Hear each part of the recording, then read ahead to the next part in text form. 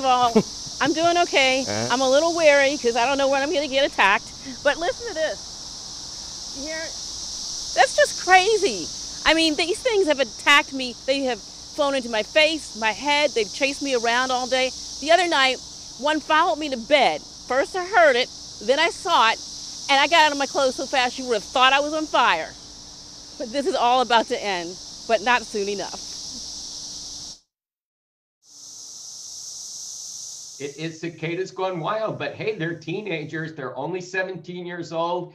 It's their day in the sun. There's been a lot of crazy romance in the treetops. The bug guy, University of Maryland entomologist Dr. Mike Raup, says right now the cicadas are flying everywhere. All the females now have been impregnated. They are now moving to trees to lay their eggs. So they'll be flying from the places where they found their mates to small trees and other vegetation where they will then lay their eggs. Some people say all the activity and noise doesn't bother them. I got a little baby and sometimes they'll fly into the stroller and get on her, but she doesn't seem to mind. This woman says she traveled 50 miles to experience this part of nature. And the sound is strange, but sort of inviting for me.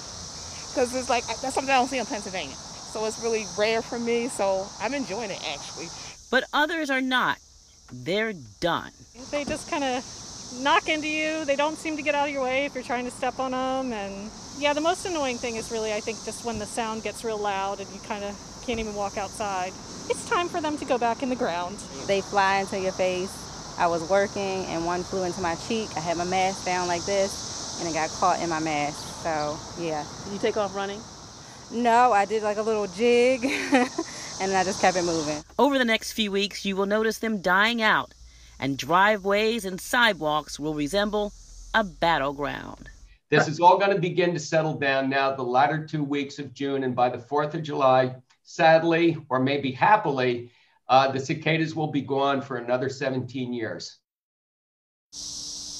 Now, if you thought that it seemed like there are a lot more cicadas this time around, Raup says that the population is higher than in 2004. And guess why? He says because the habitat for cicadas in Maryland has improved.